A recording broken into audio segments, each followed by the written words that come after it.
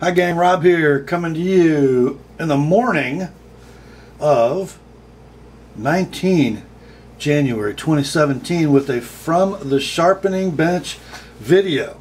Seems like forever since I've made a From the Sharpening Bench video, but today, due to my own poor planning, I am fresh out of 220 Edge Pro stone, so I'm not sharpening, I'm making some videos.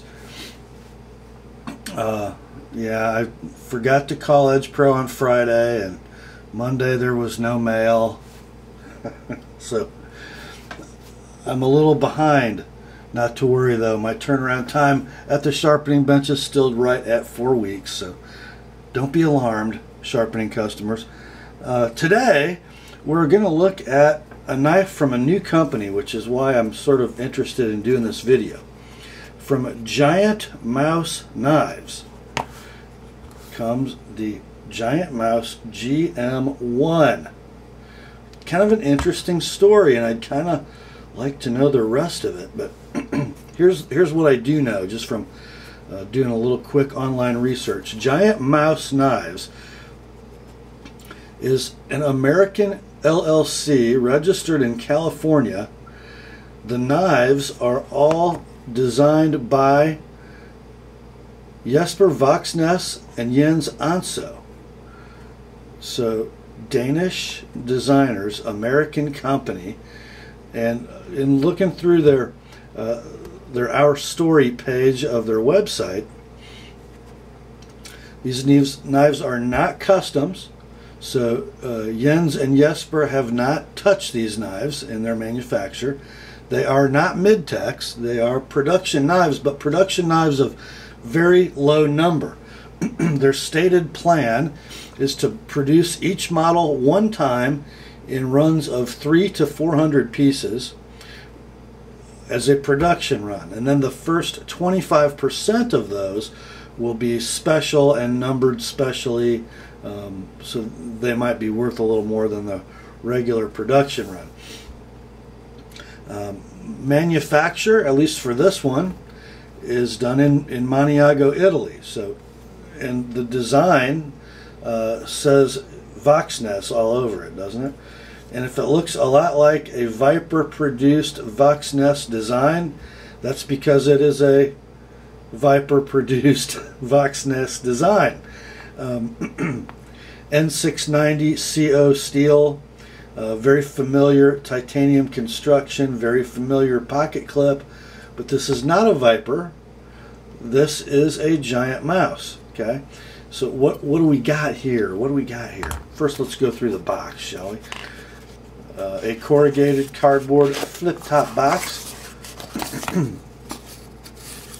with a nice little cotton baggie with a drawstring with the Giant Mouse logo. Got a little button with the Giant Mouse logo, and a sticker with the Giant Mouse logo, as well as a card.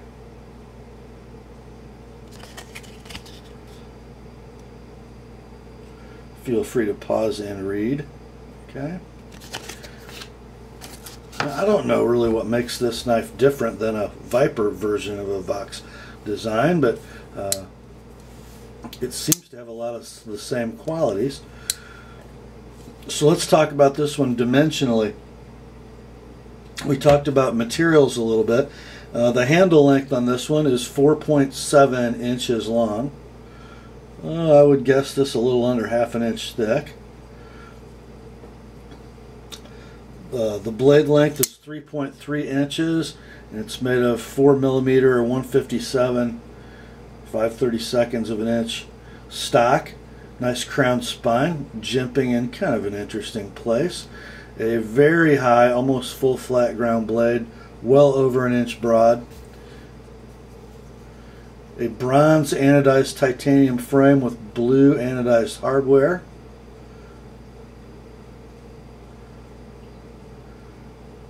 The lockup on this one is achieved with benefit of a hardened steel lock bar insert, which also, if you look at the tab in the slot, serves as an over travel stop. Mechanically, it is a ball bearing pivot. The ball bearings are captured in a steel ring. The races, or the washers behind backing up the ball bearings, are hardened steel with a radiused groove cut in them. They're very thick, they're apparently very hard, and they give a glass-like smoothness. Just very well done, as we're used to seeing from Maniago produced knives. The blade shape is kind of a fat, truncated Warncliffe. If you took a Sebenza Insingo blade and shrunk it, if you sort of squished it and made it fat top to bottom, that's sort of what this blade is. And you guys are going to have to make your own judgments on that blade shape. Frankly, I think it's kind of ugly, but it's also very functional. The very gradual primary bevel grind and a relatively thin dimension behind the edge, and that just gradual belly make it an excellent slicer. Of course, that N690 CO steel has something to do with that too. Watch this push cut. Really watch the push cut. I promise. It's so hard to do in front of the camera. Yeah. It's just an excellent slicer, although I don't think it's visually stunning. The pocket clip is a milled titanium clip, and you know, so many of Viper's knives in the last few years have been tip up left or right hand carry, and then starting with the Fortis this year, it's right hand only, and this Giant Mouse knife is also right hand only. The clip actually works better than it looks like it would. It makes contact only on the lock bar, which gives you very little run up, but it does come in and out of the pocket very well. It doesn't look like it would, so it must have adequate flex, and it does. Flipping action is excellent. It does not have a depth detent, so it can be thumb actuated in the teardrop shaped hole rather easily, even with the right hand. The action of the knife is so good, it just doesn't need a lock closed detent ball to be able to flip well. It's just very nice. Works well on a push button, and with that big old 3-foot long flipper tab, it should light switch well, and it does. That's a long flipper tab. As our friend Nick Shabazz would say, a pocket packer. And that might be the knock on this knife ergonomically, when you consider how broad it is in this dimension, and then add on the length of that flipper. It's a big knife in pocket. What is in it, like 5.4 ounces? Let's talk about these ergos. If I come back in a saber grip, kind of interesting, a well-designed handle. It's 3 fingers inside the butt, and then a nice pinky rest, so it's a 4-finger knife. And then if you come forward into the choil, oh, now we see why that jimping's there, for some powerful utility cutting. Nicely done. A hammer grip is very comfortable. Not super comfortable. My pinky's sort of searching for where to be. It's either too long or too short in that grip, but not horrible. Draw cut grip is very good. Reverse cut grip, or reverse grip, is interesting. Again, it's sort of the same as the hammer grip. It's either too long or too short. Notice my index finger wants to land right on that point. And in the vertical draw cut grip, pretty good. This point is getting me a little bit. But. So, you know, ergonomically, not superb, but not horrible either. So mechanically, the action is very good. I will give it that. But frankly, it's got an issue with lockup that I don't typically see on Maniago frame locks, but let's kind of look at this. What would you call that lockup, guys? 5 to 10%, which is a little scary to me because, let's see if I can get you a good picture.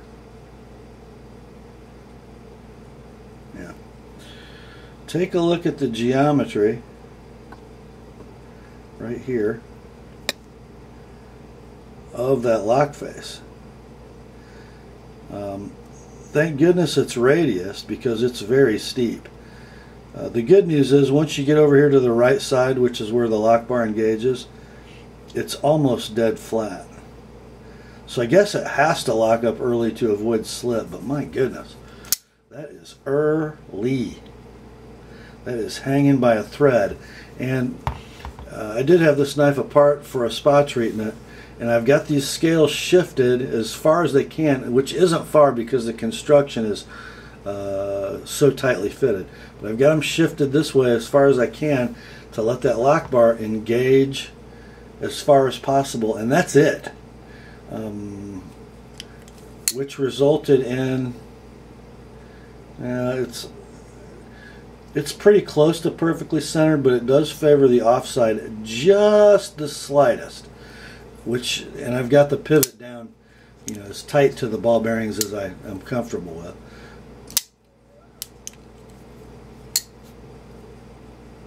But man, I tell you what, if that lock was any earlier, it wouldn't be locked. I would prefer that they had used a more straight line geometry and a much, much, much more gradual angle, and let that steel lock bar insert come over about to 50%, because steel lock bar inserts on hardened steel blade tangs will slip if the geometry is too steep. I don't know. I did a couple soft spine whacks, fingers out of the blade channel, just sort of on my arm, and it never failed. I mean, I didn't whack it. That's about as hard as I hit it. So it didn't pop off like some knives do, but it doesn't inspire confidence.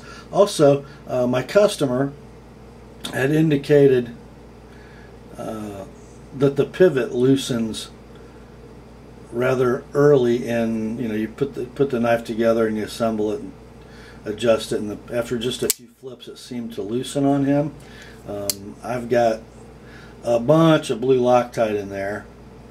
It seems to be holding okay, but I did notice a very loose thread fit from the male to female side of the pivot, which when you have a loose thread fit on an adjustable screw, so it's not a screw that you're going to lock down tight with torque, you're going to have it move when you have a blade rotating and then impact.